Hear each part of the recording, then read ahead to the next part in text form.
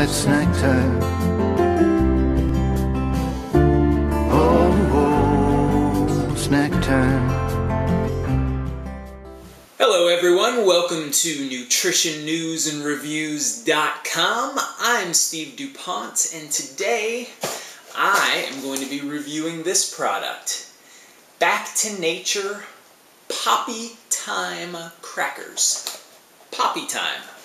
That's T-H-Y-M-E, not T-I-M-E. The herb.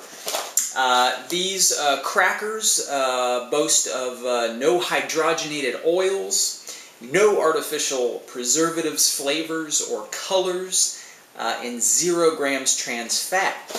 And looking at the ingredients list and the nutrition facts panel, I can confirm for you that that is indeed the case.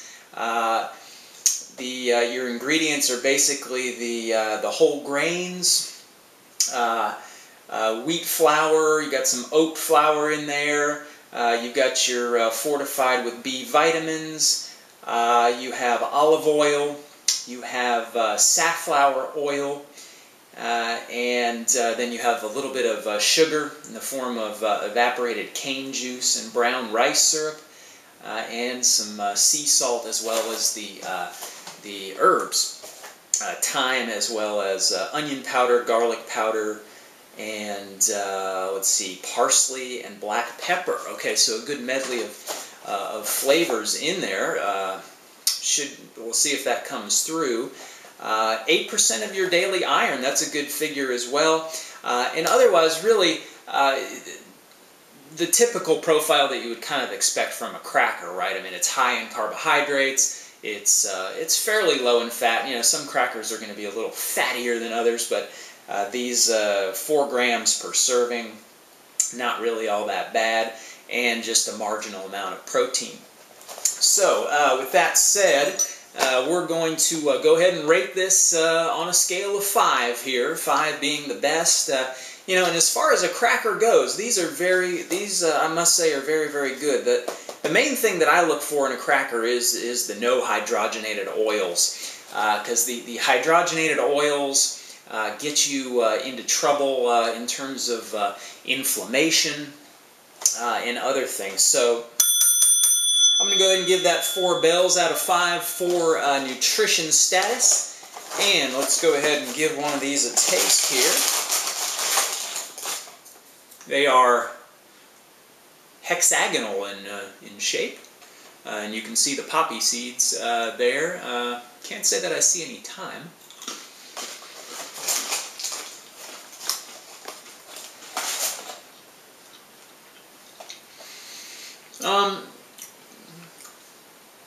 Right. I mean, it's a wheat cracker, and the wheat is really the predominant flavor. They are fairly salty. I didn't mention that, but 290 milligrams per serving is. Now, most crackers are going to be high in sodium, but I think these could actually be a little less salty and get away with it.